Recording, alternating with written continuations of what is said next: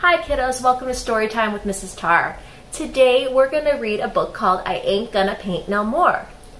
The melody to the song that I'm going to sing is based on the melody of a real song called It Ain't Gonna Rain No More.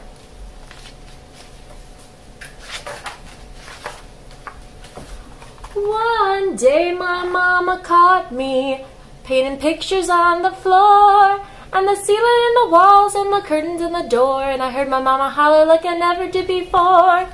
You ain't gonna paint no more.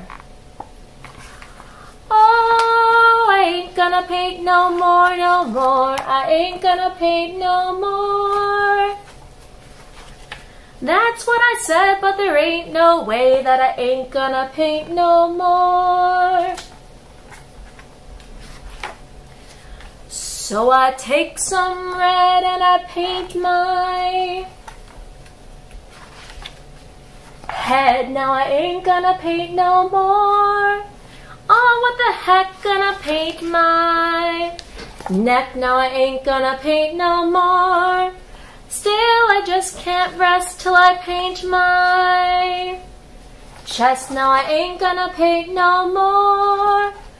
Guess there ain't no harm if I paint my arm. No, now I ain't gonna paint no more. I ain't gonna paint no more, no more. I ain't gonna paint no more. But I just can't stand not to paint my hand. Now I ain't gonna paint no more. Then I see some black, so I paint my back. Now I ain't gonna paint no more. Like an Easter egg, gonna paint my leg. Now I ain't gonna paint no more. Still I ain't complete till I paint my feet. Now I ain't gonna paint no more. I ain't gonna paint no more, no more. I ain't gonna paint no more. But I'm such a nut, gonna paint my... What? Y'all don't think 'cause there ain't no paint, so I ain't gonna paint no more. Alright, I hope you guys enjoyed my story this week. I'm going to try to get back on next week and record another one for you. Missed you guys a lot. Hope you guys keep singing at home. Bye! Mr. Donut's Awesome Math Network. It's the Awesome Math Network. Yeah. Math Network. We're back with another episode of the Mr. Donut's Awesome Math Network. Today we'll be discussing converting improper fractions into mixed numbers. Okay, what is an improper fraction? An improper fraction is any fraction in which the numerator is greater than the denominator. So for our first example, we have 17 over 8, or 17/8. Step 1 is to divide the numerator by the denominator and see what we get there. So when converting, the denominator of our mixed number is going to be whatever the denominator is of our improper fraction. So in this instance, we have a denominator of 8. We're going to keep that denominator as 8. Let's get our purple marker. Can you find it? Found it. All right. So let's ask, how many times does 8 go into 17? What is 17 divided by 8? Well, if I know my 8 times table, 8 times 1 is 8, 8 times 2 is 16. 8 times 3 is 24, and well, that's not going to work because it goes beyond 17. So we're going to write the whole number of 2. That whole number, that big number, is the amount of times that 8 goes into 17 without going over. However, 8 times 2 is 16. It's not 17. 17 minus 16 is 1. That's our remainder. We haven't seen remainders in quite a while. Our remainder becomes the numerator of our mixed number. So 17/8 improper fraction gets converted to a mixed number of 2 and 1/8. Okay? And that's basically saying that it goes into 17 twice and there's 1 left. Okay, we have a second example down here. We have 33 sevenths, or 33 over 7. We're going to do the same thing. We're going to start with our denominator of 7 and ask ourselves, how many times does 17, how many times does 7 go into 33 before going over? Well, go back to our 7 times table. 7 times 1 is 7. 7 times 2 is 14. 7 times 3 is 21. And 7 times 4 is 28. 7 times 5 is 35. Too much. So we're going to go with 4. 7 times 4 is 28. Again, there's a remainder. 33, I'm going to put a little quick think box over here. I'm just going to write it over here in my little box. 33 minus 28 is 5. That is our remainder when you take 33 and divide it by 7, and our remainder of 5 becomes our numerator. So the improper fraction of 33 over 7 gets converted to the mixed number of 4 and 5 sevenths. I hope that was informative. If it wasn't, let me know. I'll do another one and another one. Mr. Donis, awesome math network. It's the awesome math network. Network, yeah. Math network.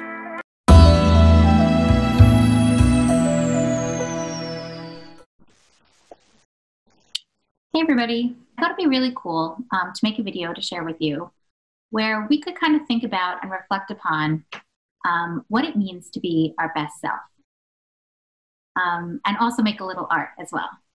So let's think about that big question. Who is my best self? Well, to kick that off, let's all either look down, close our eyes, and try to think of someone that we really look up to. Someone that we admire. And while we try to think of a person that we look up to in our minds, let's try to think about also why we admire them, or why we look up to them. Well, the person you're thinking about, I'd have to imagine, is definitely admirable. I'm going to put that word up here. And that's a big word, right? But with big words, we can use other words so we can kind of figure out what that means. So someone who is admirable does the right thing. Someone who is admirable makes good decisions. Someone who is admirable makes others around them feel good.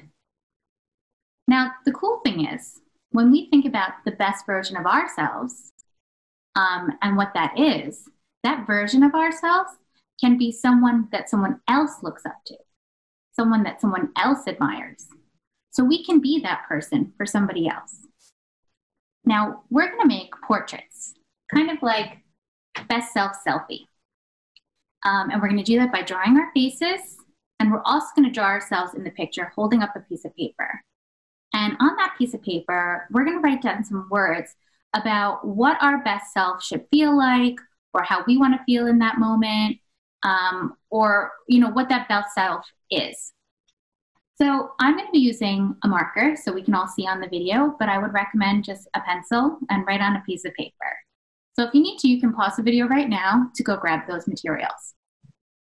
Okay, so on your piece of paper, let's start by drawing either an oval or a circle, and that will be our face.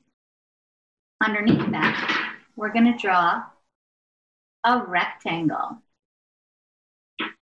That rectangle represents the piece of paper that we're going to be holding to write those words about what our best self looks like, or how we feel, or what we want to be in the version of our best selves.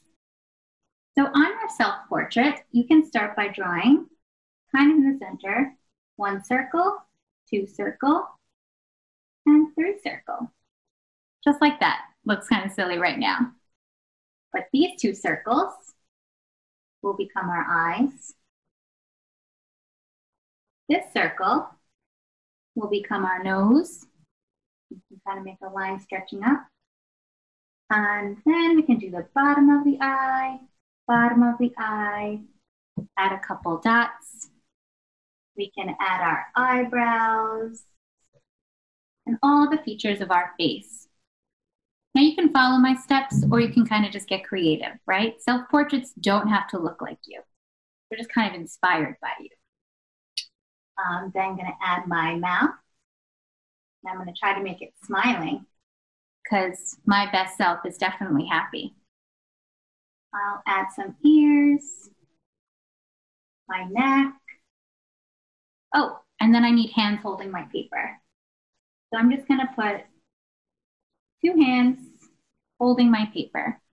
And while I make this best self selfie, I'm going to be thinking about how I want to feel in that moment when I feel really good about myself, when I'm the best version of myself, when I'm that person that I want other people to admire, when I want to be admirable.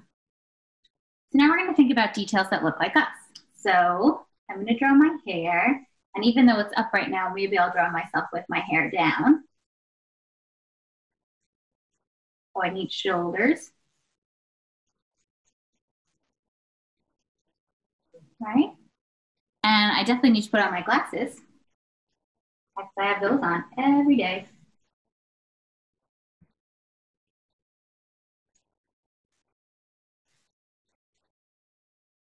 There we are.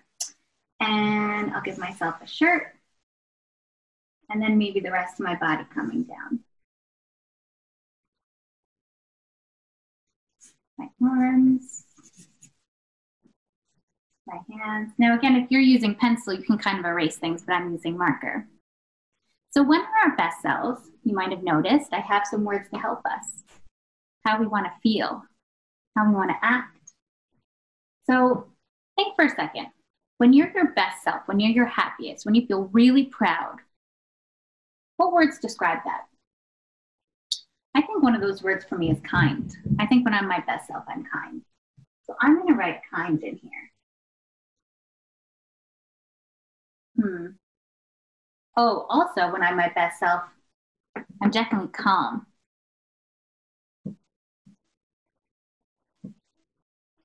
And when I'm my best self, when I'm really feeling like I'm someone that's admirable and trying to do the right thing and making good decisions and trying to make other people around me feel good, I think helpful is a good word to use. Especially being at home, we can be helpful to our families. And I know it's hard right now being home. Sometimes you're stuck inside with your family and you're not always the best version of yourself. So it's important to remember that meta moment and those cool down steps you can take. Sometimes making art can help you cool down, just bring you back. And one more, I want to include a 4th word. Oh, I think understanding is a great one. When I'm my best self, I definitely want to be understanding. Great. So I hope this video helps to really think about who that best version or your best self is. And even though sometimes we might get upset or angry and not feel our best selves, just know that that is a passing moment and we can remember what that best self is and try to get back to it. And you'll always have this drawing to help you. Now, if you have coloring supplies at home, go ahead, get creative, add things to the background. I think I'll leave mine just like this for right now. I'm really looking forward to seeing your pictures of your best self selfie.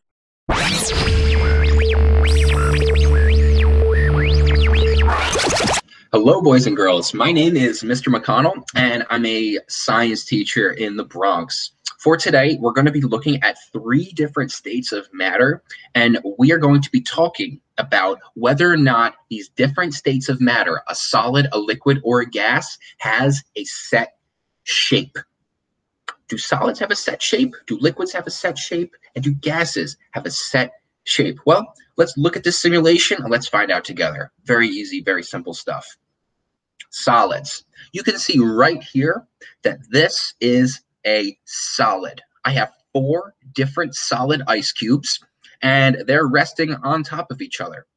You can see the water molecules inside of these ice cubes. They are very closely stuck together. And, well, here's our question. do these ice cubes have a set shape or do they not have a set shape? Let's pour the ice cubes into our glass beaker over here and let's see. So, do these ice cubes have a set shape? One ice cube in, 2, 3, about. Okay, so our 4 ice cubes are in. Did the ice cubes change shape? No, the ice cubes did not change shape. The ice cubes stayed exactly the same. They only changed the container, but the shape of these ice cubes stayed the same. And why is that? Because that's one of the properties of a solid. Solids have a set shape. Good. Let's look at liquid next. Liquids, now our water molecules are bouncing all over the place. There's a little bit more energy inside of them. And how do we know there's more energy? Because the molecules are moving around more. And also, we've gone from -1 degree Celsius, which is freezing temperature, to 21 degrees Celsius. This is about 70 degrees Fahrenheit. So we went from freezing, ice cold solid to now it's 70 degrees. Now we've given these molecules a little more heat energy, and now they're starting to bounce around a little bit. So liquids, do liquids have a set shape? Do they have a defined shape? Well, let's pour this liquid into this container, and we're going to see if this liquid has a defined shape. Let's pour the water in and see. Okay, water is getting poured in, and it looks like, to me, the water has absolutely changed its shape. We have gone from the shape of this glass container into the shape of the bottom glass container. So the water is taking the shape of the container that you pour it in. And you guys already know that. You can take a cup of water and you can pour it into another glass, and it will take the shape of whatever glass you pour it into.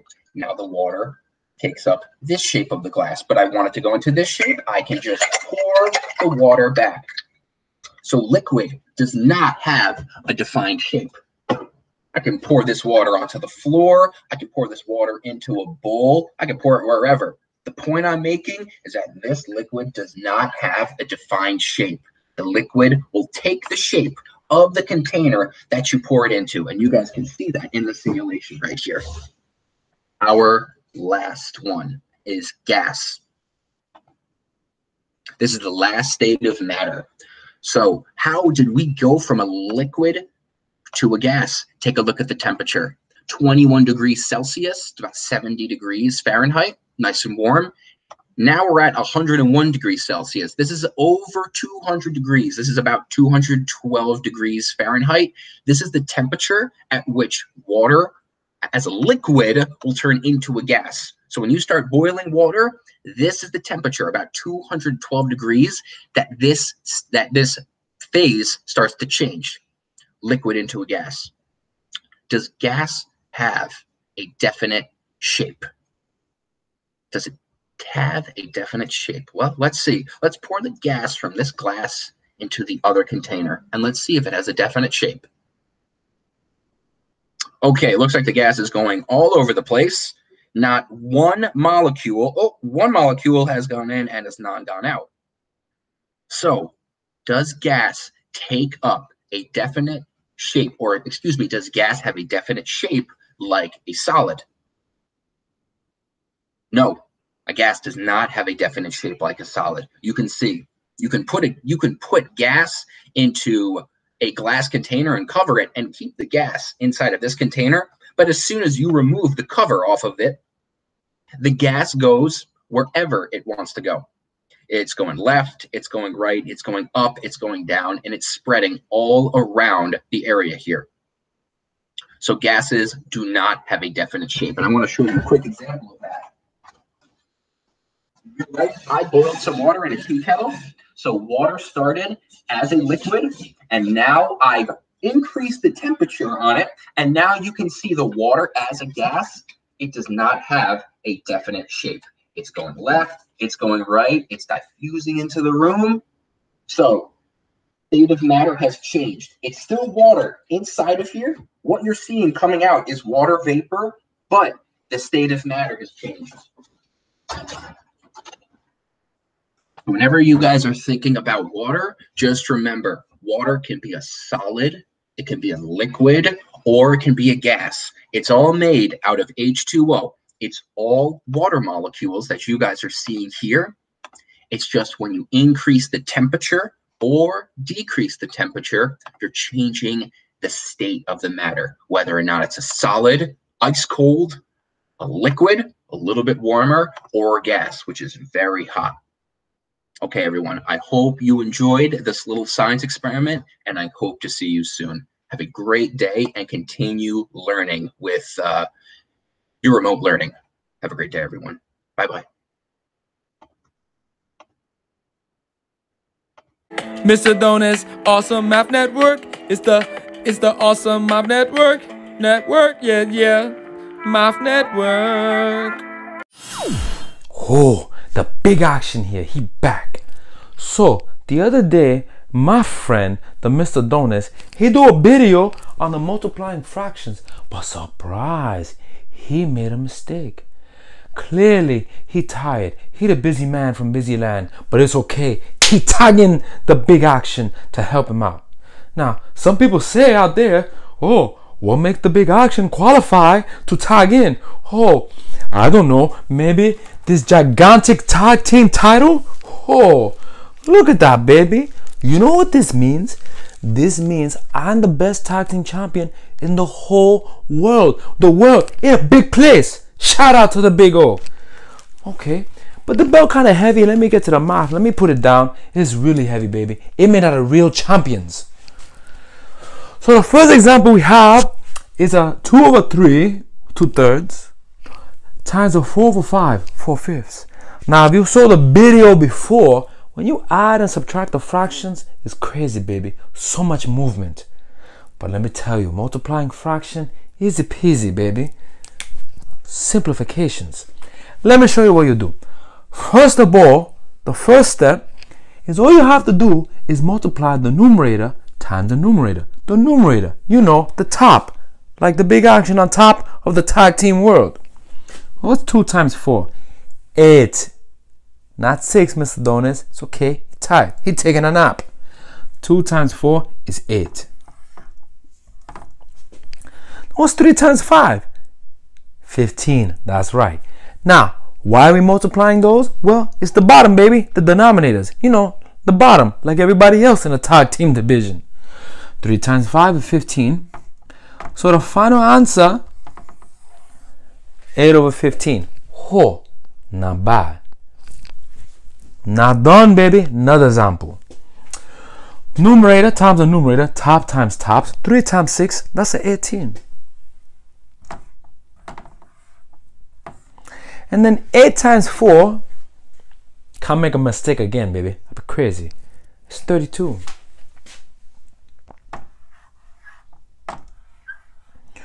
Oh, but I look at that fraction and I go, is there any way to simplify? You know, make it easier, make it simple, straightforward. Like when someone say, who the best? The big action. Clearly, simple answer. I think we could take the fraction and simplify it. I know because the 8 and the 2 are both even numbers, I could divide by 2. 18 divided by 2 is 9.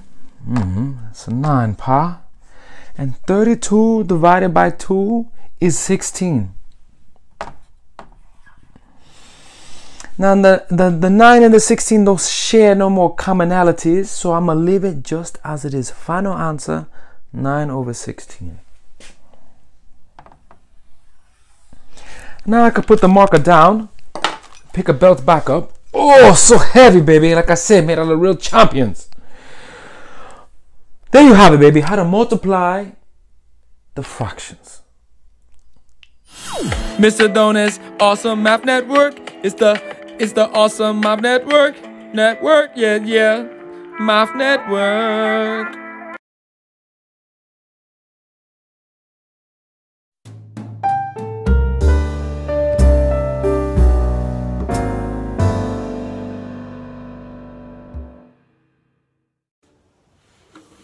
Good afternoon, musicians. So I hope you did some music making today in your homes. And I want to share with you a goodbye song. Now, yesterday we did a hello song. So today we're going to do a goodbye song that we can use when we go back to school. And also at home, you can use it when you're finished music making at home. So I'm going to sing it twice so we can get the lyrics down. So this is how it goes. Come, my friends, and gather round so we can sing goodbye. We'll sing and dance another day. So long, farewell, goodbye. All right, and I'll play it one more time so you can get the words. All right, here it goes. Come, my friends, and gather round so we can sing goodbye. We'll sing and dance another day. So long, farewell, goodbye. All right, I hope you liked it. Practice it at home. Bye.